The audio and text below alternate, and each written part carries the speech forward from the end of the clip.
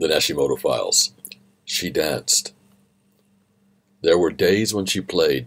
There were days when she cried. Her emotions have bled her, but she wasn't ready to die. She wondered for years why the pendulum must swing, to the left, to the right, her longing for her king.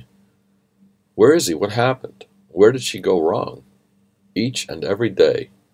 Is she bored yet with this song?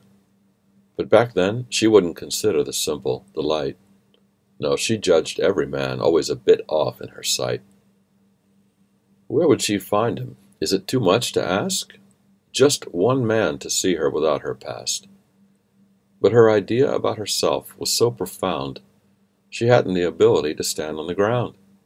She lived in the past, in the future, but never now. And if you told her you loved her, she angrily asked how. Would she ever grow, or does she even want to know why? Her own thoughts have caused this lifelong sigh.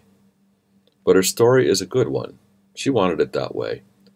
Confusing emotions no longer obfuscate her day. I watched and knew her, saw her come alive. She sat still in her silence and engaged her inner eyes. Acceptance and ease began to lighten her load. She judges no one now, seeing her life unfold. Diamonds and other talents come to her in a dance, and the sighs turn to joy in her new innocence. She wanted me to tell you that guilt isn't real. Don't buy it, don't believe it, and you'll finally feel a peace and a grace that was always there. More than a woman, now a spirit too, ever aware. I haven't met you yet, but you've been in my dreams.